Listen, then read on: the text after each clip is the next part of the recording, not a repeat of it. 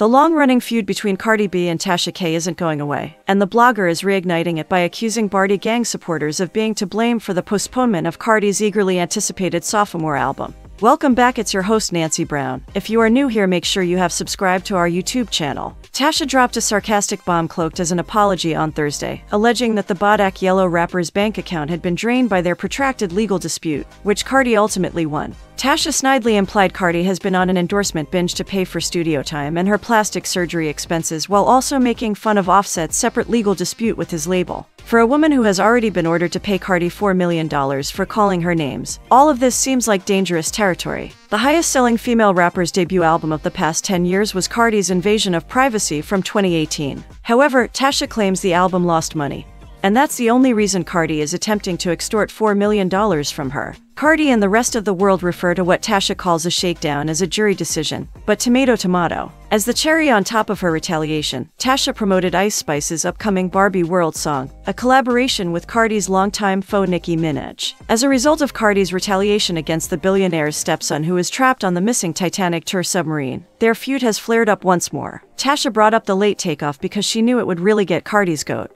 That's it for today, thanks for watching. Tell us what you think in the comments section and most importantly subscribe. See you.